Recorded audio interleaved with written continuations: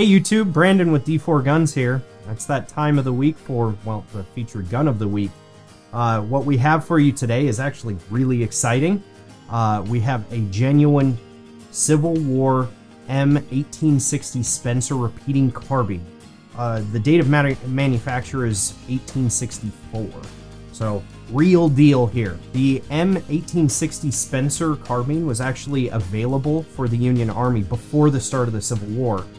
The Army, for whatever reason, didn't accept it, so Christopher Spencer went to the White House, got an audience with Abraham Lincoln, and showed off the rifle's capabilities on the White House lawn. Easy to say that Lincoln was impressed, and there was an order put in immediately afterwards.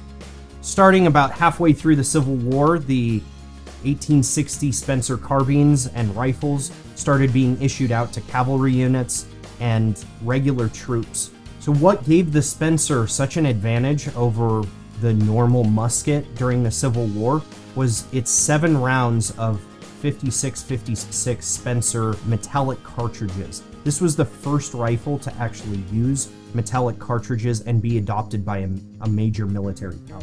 So for these, you could actually have a tube magazine that fit through the butt of the rifle, and then you would load it up with 7 rounds, and you were ready to go.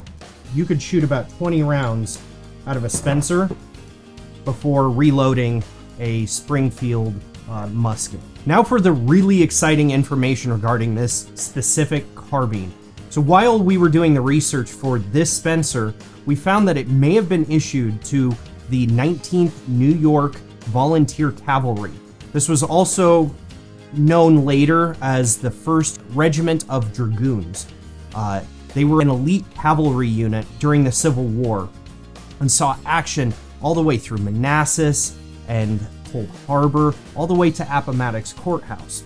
In 1864, they received these carbines. We believe this was one of those carbines that they received, meaning that this could have been carried for the last 6 to 7 months of the war, going through major battles like the Battle of Five Forks. Theoretically, this carbine could have been in the hands of a cavalryman while Robert E. Lee surrendered to General Grant, ending the Civil War. Also, a little shout out to some friends that helped us with this Spencer. They are known as the Spencer Shooting Society. They helped us look up the serial number, and we got some great information from that. Without a doubt, if this Spencer could speak, this thing could tell some amazing stories. Check out this piece of history on our website, and you can also see some close-up photos of the gun at d4guns.com.